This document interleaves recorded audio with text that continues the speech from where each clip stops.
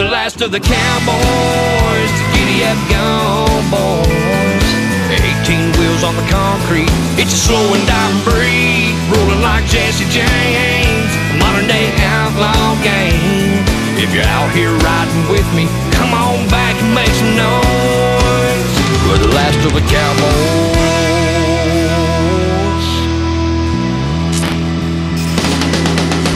Saddle up, boys.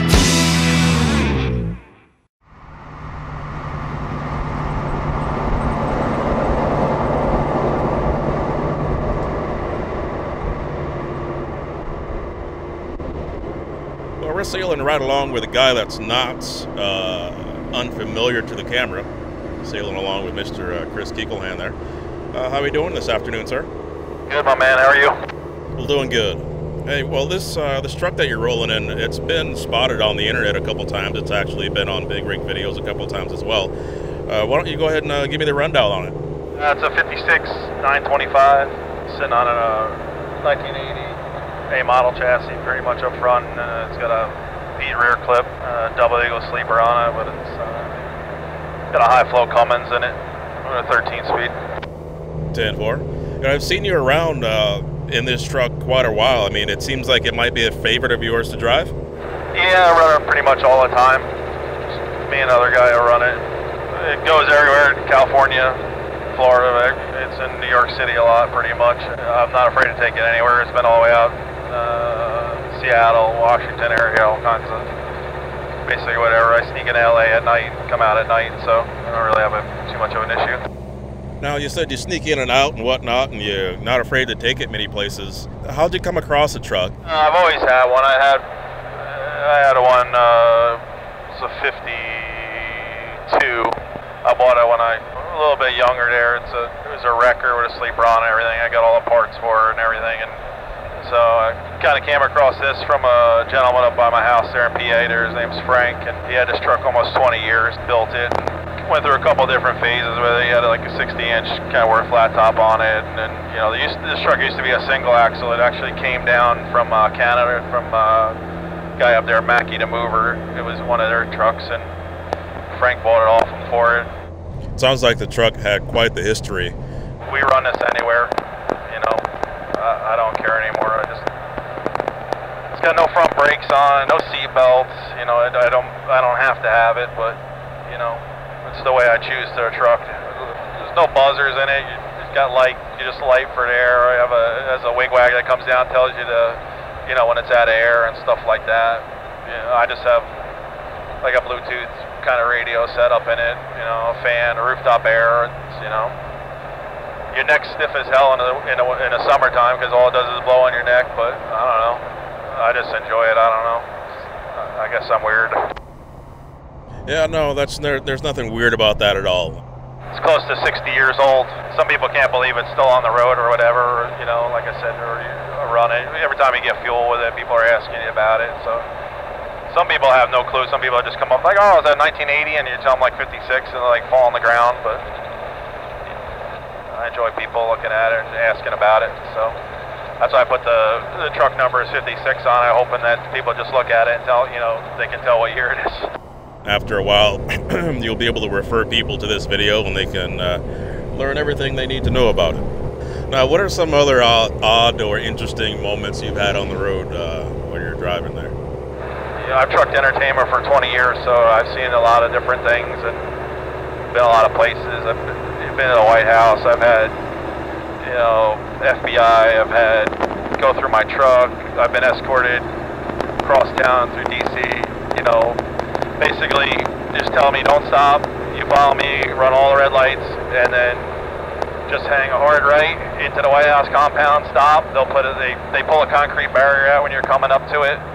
They pull it out, fly through it, they close it, you sit there a second while they, you know, they run the forklift and the barricades behind you, then they look at the truck again, go inside it again, and you know, then I'd go out onto the White House lawn. I used to put a stage up there on the White House lawn for Easter egg roll they do every year. And you know, you mentioned your father was a truck driver, or still is a truck driver. You have to clarify that. But you know, how did you find yourself in the seat of a truck? My old man put me there. So my dad drove for somebody for probably on and off for 35 years, and the last guy that he drove for was, I think he drove for 25 years, and he stopped running over the road when I graduated high school. You know, I used to go with him every summer, Christmas breaks, Easter breaks, and daycare. We used to go to North Carolina. I used to leave like every Christmas, you know, evening. You know, everybody thinks Christmas and then the world stops, but the day after Christmas, everybody wants to eat still. So any chance that I could go with him, I did. And I used to wake up 5 in the morning when I know he'd be going somewhere. I'd run down the street, get the truck, start it, and I'd bring it back up the street and I'd park it on the corner, and I'd go back to bed to drive it, you know. So, and then I drove at night doing dump truck stuff, and I went to college. My parents told me I did 2 years of college or whatever, right? Then I could keep my parents' health insurance and stuff like that. So it was always something I always wanted to do anyway. But you know, we kind of like knew it was going to happen, I guess, but they tried not making that happen. But so I just always wanted a truck, and then basically come out of a concert and saw the trucks, you know, picking up the sound equipment and stuff like that, and so it was more interesting to me to, like, I guess, to deliver Cheerios, you know, to deliver this than Cheerios or food warehouses and stuff like that. But that's kind of how I got started. I got started with a friend, you know, another friend of mine, and we worked for a company out of New Jersey doing it. So, and then it just basically took off from there. And my first truck, I was, I think I was 22 years old, and I couldn't get financing for it for nothing. My parents put up their house for me, and I walked into dealerships, $30,000. I couldn't get a truck. They would not finance me at all, nothing. And then Coopersburg, Kenworth, up by my house where I live now, it was like a mob outfit, you know, like Frankie's financing or whatever. Like you know, I was going to get my legs broken if I didn't pay, but I took a loan out enough to, if something happened where I didn't make it, you know, I could pay for my truck payment for a little bit with a job, you know. So that's what I kind of wound up doing, and I had a lease to FedEx Custom Critical for a year because I wasn't able to get my own authority because I couldn't get insurance. So I went out and did work for Custom Critical, doing like critical shipments and stuff like that. I had like, we do like all kinds of weird government stuff and drugs and, you know, all Viagra. I used to run out of Pfizer all the time, like, you know, just always high dollar loads and stuff like that. And I did that for a year until I was able to get my own authority. And then I started doing stuff on my own and doing entertainment. So, and I was the guy that, like, everybody called last minute, like they called me on Christmas to go, you know, something happened or a truck broke down, and I basically just went and did whatever, whenever. I didn't give it, you know, I just constantly, you know, was there in the clutch, I guess. Well, that's pretty interesting. Do you think working that year for FedEx Custom Critical kind of opened your eyes to a particular segment of the market that you could kind of really make some money with? Yeah, you have to be specialized. You have to do something that nobody else can do. Like, any guy can open a door and sit in a dock and unload 30 pallets of food and stuff like that. But it takes a dude, you know, like leaving on weekends and birthday parties. I mean, I've missed funerals, I've missed births, all kinds of stuff. I mean, like, you name it. I ain't been there, but people knew what I wanted to do, so they never, a lot of people didn't question it, I guess. I mean, they look at you for a little bit. Like my wife's friends used to look at me, you know, just why I always trucked and why I was always away. I mean, I was gone when I first started. I'd be gone from my house 340 days a year, 330 days a year when I do my taxes, like gone, like straight. You know, I'd be home for holidays and stuff like that once in a while, but I did that for 4 years straight, and started like coming home, and like houses were in different spots, and my parents started looking older, and I tried to try to get into doing local business and stuff in and out of the city, and like nobody wants to go to New York City, and nobody wants to go to New York City with a truck, and then nobody wants to go to New York City and be on the street, you know. So I started doing a bunch of that, and like I said, no matter what day it was, it could be, you know, you could call me at midnight, I'd get up and leave, and I never discussed money, I never did anything, I just always went and did it. When somebody calls you at 2 in the morning and their truck's broke down or whatever, my mentality was just to get it done and go do it, and, you know, discuss money later.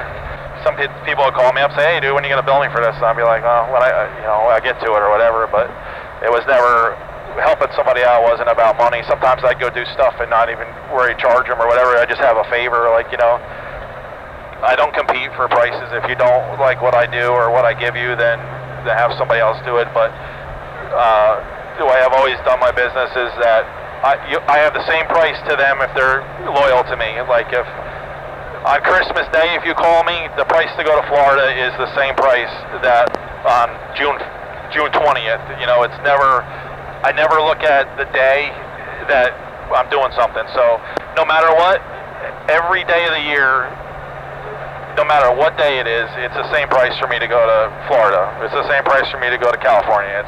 I don't restructure anything because there's no trucks or it's freight slow or this or that. And in turn, the people have always just used me, and I just get things done. And I may be in the dock at like 5 o'clock on a Friday, and we'll have 3 trucks loading, and it happens all the time.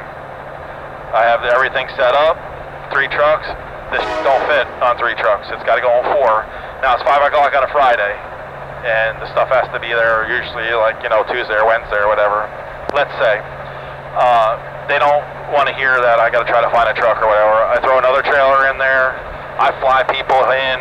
You know, we'll take a trailer halfway across, drop it, somebody else will grab it. Like, I have done some of the most, you know, weird to get what I need to get done. And, you know, I don't tell them about it. They don't know about it. You know, what I go through every day. You know, I just get the job done. My old man, he retired and basically worked for me full time. He went back to being a mechanic, so he was a mechanic and, you know, a driver, and that's how he got started driving. He would just fill in at night and stuff, which is what a lot of guys did back then. They just were mechanics, and then they started driving. I liked it. So he would drive for me at night. He'd sleep in his car in the truck, or he'd go back to where they work. And when I got it was like just busy and busy and busy. It was like, you know, run the city, so he'd run a load at night, come back home, you know, getting 2-3 hours of sleep. And he did that for me for like 4 years, 3 or 4 years, like when I started getting big. And he basically retired, and it works for me full time, you know. So like most followers would just be like, yeah, I'm done, you know. But he's still going now. They're going up to Boston tonight. It's like 10 degrees up there, snow out the east, but we got a pretty big show up there. They're doing tonight for Nike and stuff, so they'll load that back out, and then they're gonna come back over to Pennsylvania. I got, I think, 3 trailers that are going out to Detroit for Lamborghini or something, and they'll do that for Wednesday and stuff like that. And then by the time I get done with this Atlanta and going up here, I'm gonna go up to back up north there and head out to Seattle. 10-4. Well, that's cool that you have such a diverse client base. You know, a lot of people that are familiar with you, they may know that you do something with trucks and racing trucks on an oval or in a race format. So why don't you fill people in that don't know anything about what you do with your race trucks? Let's talk about that for a bit. A couple of years ago, I got involved doing like road racing with up-and-coming race series there, and so basically they needed someone that could move the truck back and forth and get it to places, basically just get it to the tracks, and then they gave me a pretty big chunk of change to run the truck for a year. So basically they leased me the truck, I raced it for them under their sponsorship. I got it to where it needed to be every race. I had to make it to, I think, 10 out of 12 races or something. And you know, big truck racing was like big back in the day, and you know, in the mid 80s when Smokey the Bandit came out, it was like kind of just, you know, they ran like big tracks, and it was like, you know, 100 lap big, you know, deals. And what had happened is the trucks got too fast, and they were started getting scared that they were going to kill somebody going in the crowd, and you know, because when you have a car going in the crowd, it's a different deal, but when you get a truck going into the crowd, it's, you know, it's a lot worse. Did the first race, just had a blast, man. I mean, just like road racing in a truck, and you know, it just awesome time. My family came. It's like maybe, I think there was 8 or 9 of us that did it. And we just had a good time, and it's just, the series I'm in now is called the Bandit Series, and it's opened up, and it's like huge. I wound up buying another truck from a guy that was in our series. His name's Robbie. He builds trucks, and he needed the money to start a shop and stuff like that. So I bought the truck and brought it home, and I thought, you know, we racing in the South and everything, so my colors on my trucks are, a lot of them are orange, so I wound up painting it like the General Lee, and put the one on the side of it. I have the Rebel flag on the roof of it, but it's, you know, with Trucker Girls, and that's where the stars are, and you know, down there it's not a big deal, but you know, all this crap that started happening and stuff, and I didn't want to get kicked out of me if I had it up north, so I put the Trucker Girls in it. It's a cool design, and the people down there just love it. I got the Dixie horns in it, and just kids, and I mean, it's, you know, it causes a lot of attention, and all the kids and families enjoy it. So, and we just been like rolling all over the country, just going plate track after track, and just crowds are just nuts. And we're up to like 15 or 16 trucks now, and this is like, we did a little bit 1 year. We did a full year this year, and just everywhere we go sold out. I mean, you know, from having 110 people there maybe total to 10,000, 13,000 people. Sometimes we went to Hickory, we had 13,000 people, I think, there. 3 trucks now total. This year, I had a sponsored diesel spec there. They're out of Canada. They do tuning and all kinds of stuff. So we went back and forth when I was on TV show. One of the guys there now, Mark Springer, he's like a spokesman for them. So he told me to get a hold of them. So I ended up getting a hold of them, and you know, they're kind of like the same realm. So that truck's all black, diesel spec'd out, you know, and banners on it and stuff like that. And they have a bunch of followers, so like videos, and Chrome and Steel Radio, they help me out a lot with a lot of stuff. And you know, like I said, the part of it for me is like, I truck every day. Like, I come to the track, I'm either loaded or I've come from somewhere that, you know, overnight. A lot of the couple of the guys do the same thing. They work all week, they haul coal, they leave on Thursday, they get to the track Friday. You know, sometimes I come in like 6 in the morning, 7 in the morning, 11 in the afternoon. Like I said, I'm in it for fun. It's nice to do something and compete and feel alive again, I guess. So. Well, that's awesome that that you found that. You had the opportunity to become kind of weaned into racing the trucks to where you got your hands on a couple. That's pretty awesome. So what was it like from a trucker's point of view, being involved in a TV show and all sorts of things like that? I guess my personality, I mean, I don't know. I say what's on my mind, I do what I want, and I guess it kind of like caught their eye. At first it was a documentary. The way when they did like a casting thing, it was supposed to be for a documentary on trucks and about that, and like I'm strong about trucking and my views on trucking and stuff like that, and you know, I try to make a difference and try to like show people that it's a lot different. Like, you know, we all got families, we all got kids, you know, it's not just like we're picking up hookers and truck stops every night and stuff like that.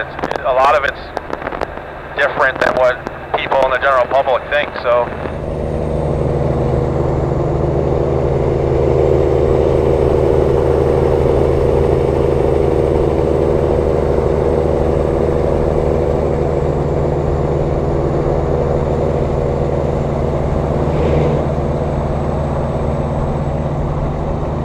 I had to fly 3 days a month down to Austin, Texas. You know, I'd be trucking somewhere, dump my truck off, fly to green screen, fly back to my truck.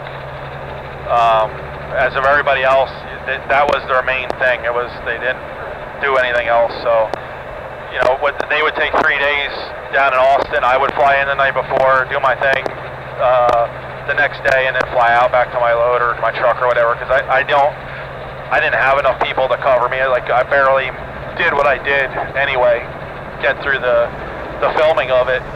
So they would let you do whatever you wanted normally at first. Like when you first saw me or when it was first filming, I was myself. I could do whatever I want, and then they would cut it, and then they would do whatever you wanted after. You know, you'd have to kind of do what they wanted or set it up or whatever. So it's for TV.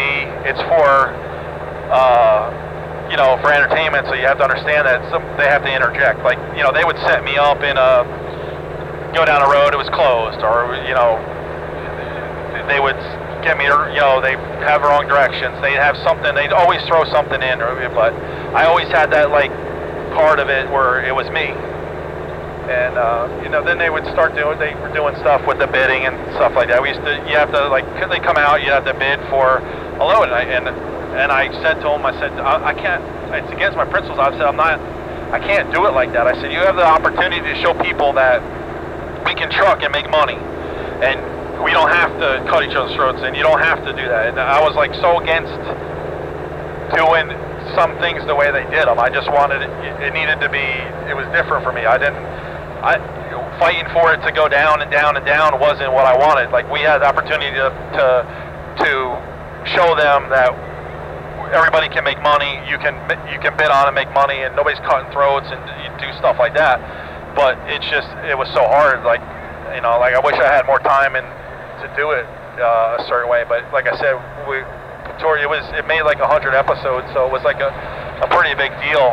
But to have a chance to be on TV, like I said, I didn't pass it up. Nobody told me not to do it. My wife said go for it. You know, it's like I said, I was nervous because I didn't want to be portrayed as, you know, I tried to change things, and, you know, you try to make people understand. And, like, first time when it went on TV, you know, like a couple days later, you'd be walking down the street, somebody would recognize you, or because it was on pretty heavily on A&E, and I could have been on the show like maybe a couple months before that, but they wanted me to drive a pickup truck and do a hot shot stuff, and basically one of the guys had died, so they kind of wanted me to take his spot, and I said, I only want to do it in my truck. I'm not a hot shot guy. I'm not, you know, that's not me. So I passed up on it, and then they wanted to add another truck, so we added another big truck. So you always had to go back. You always had to do retakes. I mean, I remember in my truck, I shot some of it in spring, you know, and then they had to come back and they had to redo some stuff, and it was wintertime.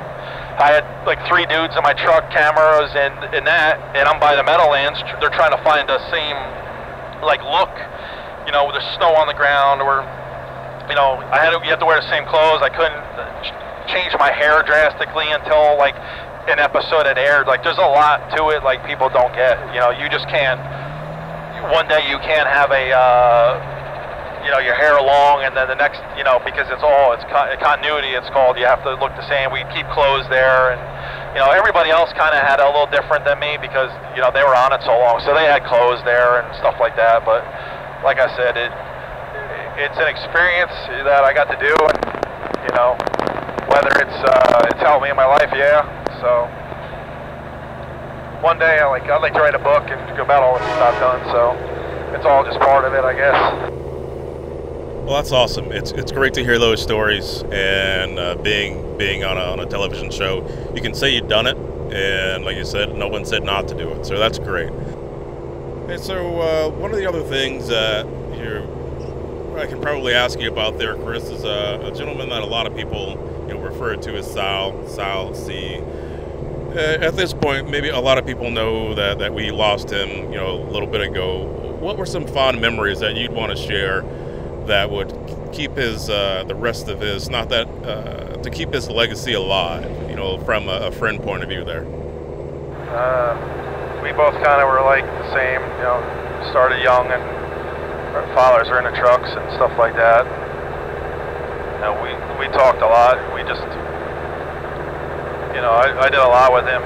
Now, being growing up and getting into the trucking business there about the same time, being similar ages and things, what were some of the other, fun memories that that you guys would have? I think at some point someone told me about what it was like leaving the buck, getting back on the island and things like that. I'm not sure if you were part of that group or not, but give me some fond memories there.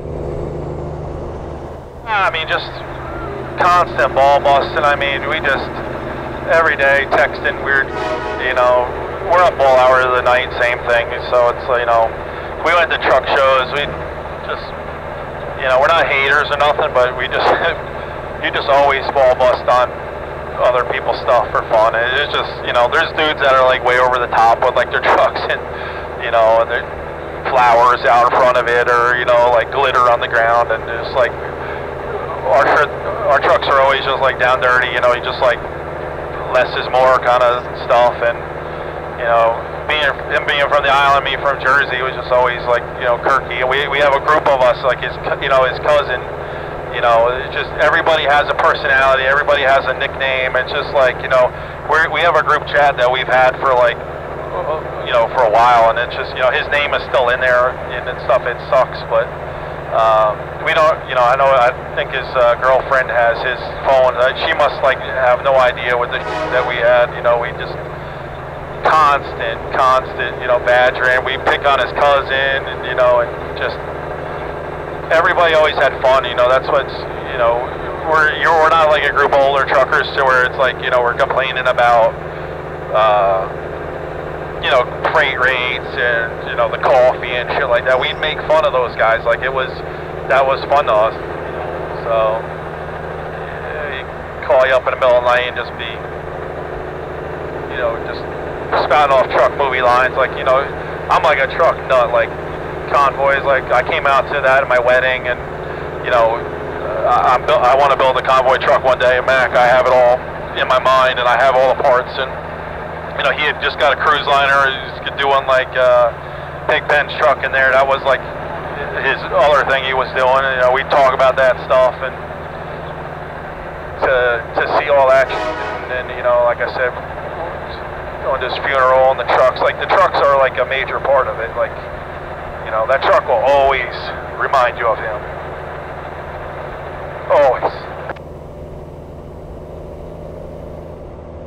Yeah, man. Thanks for sharing that. I'm sure a lot of guys that were up there, close friends and guys that were in the area, they have, stories just like that. So I appreciate that. And as we cross into Georgia here, heading up north, I hope you got a good trip up to Atlanta, and we'll see you soon. If not, we'll see you on that old oval track there, racing trucks and whatnot. Sure thing, man. 10-4. We'll talk to you soon. Toodles.